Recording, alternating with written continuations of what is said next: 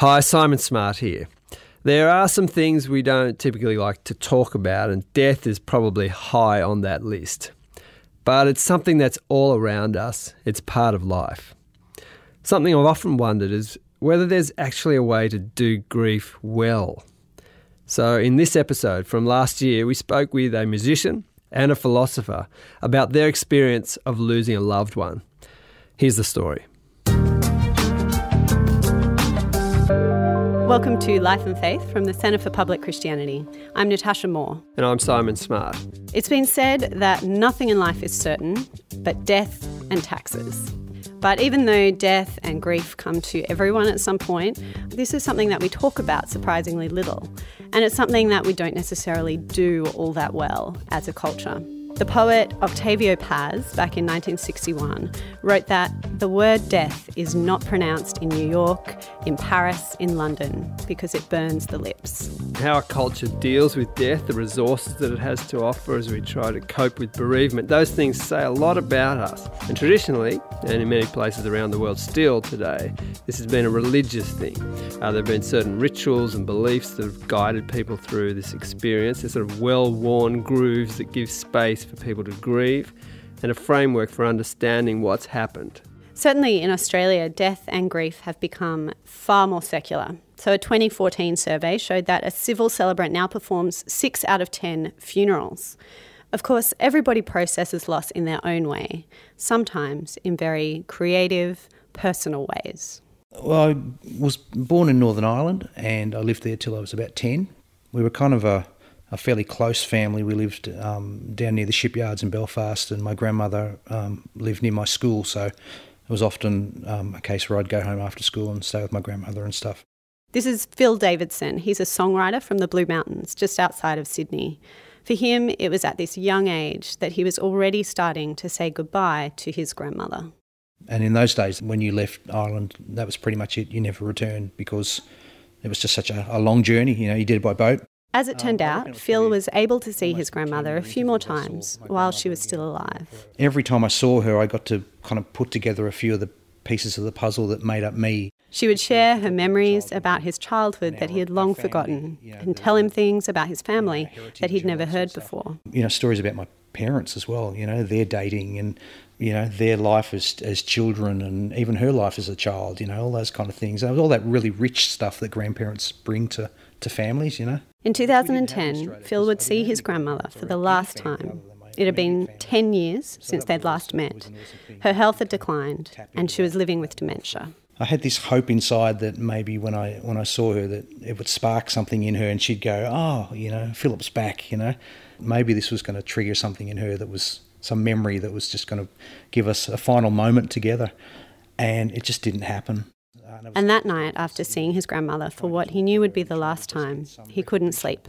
And I could hear the foghorns of the ships that were leaving Belfast harbour and going out to sea.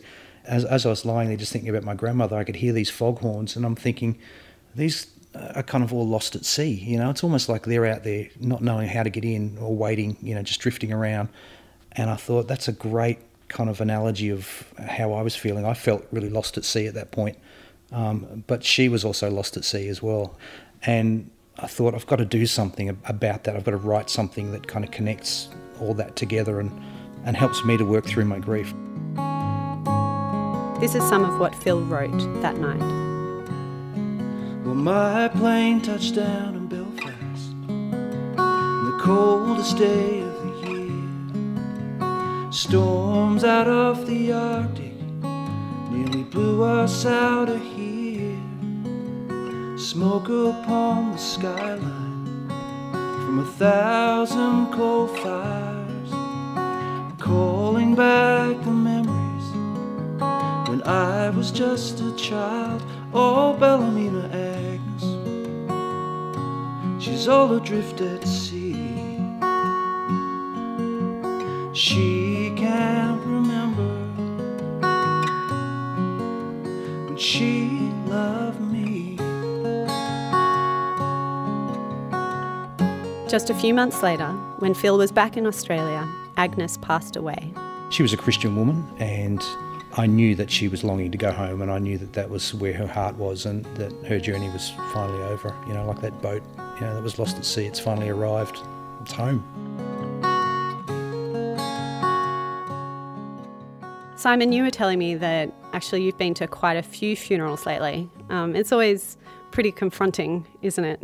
It's not really something that you get used to. No, it isn't. And I have been going to quite a few, and it's mostly because I've reached an age where, especially the people from my parents' generation, people who are big kind of figures in my childhood, and they're either getting very old and declining or dying. I have been going to a few of those funerals. It is a bit confronting to be sort of confronted with that point in your life where you think, gosh, these people are going and they're gone. I won't see them again. I suppose it really brings home to you that this is a universal experience, which we know, but it's quite invisible to us a lot of the time. So what's your impression of how we deal with death today? Do you think we manage this well? I don't think we do. I mean, our culture seems to be big on denying death. We have this sense that it's almost an aberration, that health and well-being and success are the norm, and this sort of loss is a kind of terrible mistake. And we're surprised when it happens, even though it happens all the time. Grief and loss are common, but they do feel at a fundamental level just something profoundly wrong about it. The world isn't quite as it's supposed to be. And I suppose we could say where there's smoke, there's fire. Yeah, I think so. It feels like we have this deep sense that something isn't meant to be like this, that it actually is a terrible thing. And I'm reminded that in the Bible really paints that picture of death as being the last enemy. It's a defeated enemy. The whole sort of Jesus rising from the dead is about this power of death being broken. Yeah, I remember reading something that C.S. Lewis, who is the writer of Narnia, among other things. When a friend of his died, it was this poet called Charles Williams. And Lewis wrote that when the idea of death and the idea of Charles Williams met in his mind, for him it was the idea of death that changed, that he just couldn't believe that this friend of his had ceased to exist. And that really struck me. But, lots of people would call that wish fulfillment, wanting to believe in an afterlife, a reunion after death. Hardly anyone in those situations faced with this terrible loss is really truly comfortable saying, oh, well, that's it, they're gone. We have this sense of somehow or other this can't be all that this life meant. I felt this very thing recently at a very large funeral of a kind of amazingly loved former headmaster of a big school in Sydney. And you just got this great sense, not that, this is just part of life and it's the end. There's a real sadness and a real loss. Also, though, it was very uplifting. It was kind of lots of laughs. There was lots of celebration of this life, and there were some great talks given. But there was this very strong sense that this is not the end of the story. It was full of Christian hope. This is a Christian man who was very, very trusting in the story of Jesus as the resurrection and the life. Some people say that's a false hope, but I felt it powerfully. You're listening to Life and Faith. If you've just joined us, we're talking about grief. I suppose in one sense, the Christian faith says that death is much worse than we think, that our instincts in the face of death are right. It's really not okay. But it also says that there's far more hope and comfort to be found in the face of death, whether that's our own impending death or the death of people we love, than we might imagine. I have experienced painful loss. Our eldest son, Eric, was killed in a mountain climbing accident in 1983. He was doing what he loved, and that seems to me makes his death different from, for example, a suicide, which I think is much more difficult for a parent to cope with. But the death of a child is painful to cope with in any case. This is Nicholas Wolterstorff, the American philosopher and theologian. He wrote about the loss of his son Eric in his book Lament for a Son. And Simon asked him recently about what it's meant for him to cope with that grief. You'll hear in this interview, there's really nothing glib or kind of chin up about his struggle with loss and faith. He insists that even for a Christian person, there are no easy answers. So it naturally, for a religious person like myself, Christian, raises questions about where God is in this. I am a philosopher and I've read the philosophical attempts to explain. I don't find any of them compelling. So I live with unanswered questions. I continue to have faith in that there is a creator of this universe, and that Jesus Christ rose from the dead. But how I fit that all together with the early death of a beloved son, I live with an unanswered question. How do you kind of reconcile this sort of promise within Christianity of a full life with the painful reality that's present even in blessed lives that all experience?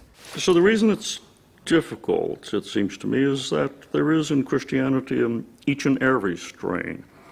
God desires that each and every human being flourish until full of years.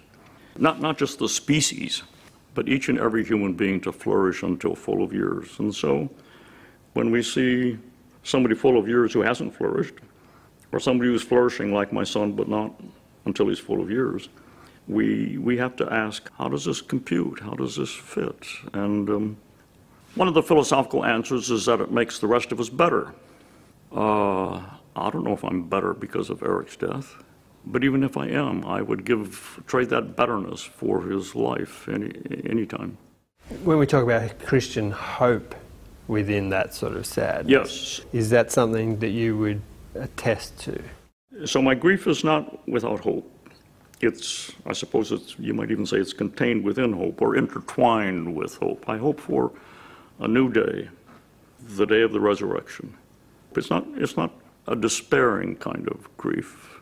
It's got a different quality from somebody who says we're nothing but molecules. I wonder about the practice of lament, which you've written about. It seems very foreign today, this idea of lament, in this sort of world of kind of positive thinking and personal development. Lament seems a very, very foreign idea. But what can lament offer people today?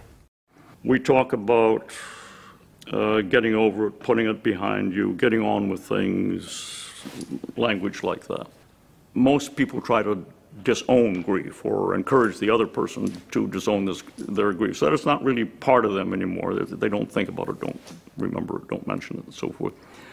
I think, for me anyway, my challenge was to own my grief, not to disown it, but to own it in such a way that some sort of good would come out of it, if at all possible. And lament is a natural part of that. If you disown it, get on with things, that sort of thing, you're not going. Lament is the last thing you're going to do because that brings it because that inherently brings it back, right? When you want to put it behind you. To lament requires a different attitude towards grief, death, loss, from that which is common in our culture, which is the getting over it, putting it behind you attitude. And it offers you a possibility of processing things, but also protesting, does it not? So lament then is the recognition, is the explicit recognition that this is something to grieve over and to continue grieving over. My view is that if Eric was worth loving when alive, then he's worth grieving over when dead. But the lament also is at the same time as a protest. The lament brings the memory back to life in the context of saying, this should not be. This is not something to celebrate. This should not be. So it's got a quality of protest to it. It blends honoring with protest. Does somewhere along there in your scheme of thinking the concept of the suffering God have any resonance for you? So at the heart of Christianity then is the recognition, is the worship of a suffering Savior, suffering Jesus Christ. And I think that, for me anyway, but I think that for lots of other people, that, as opposed to a totally impassive, transcendent God, represents in a deep sort of way a consolation. God and I are in this together, as it were, co-sufferers, mysterious as that is. That interview is with the philosopher Nicholas Wolterstorff about his son's death and his experience of grief. And the song is by Phil Davidson about the decline and death of his grandmother, Agnes. She can't remember when she loved me. You can find Ballymena Agnes and more of Phil's music on his Facebook page.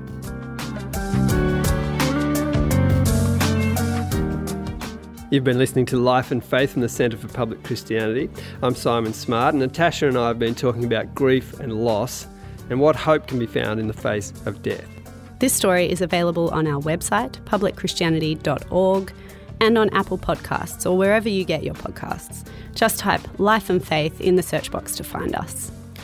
Next week, how a freak accident turned a man's life upside down.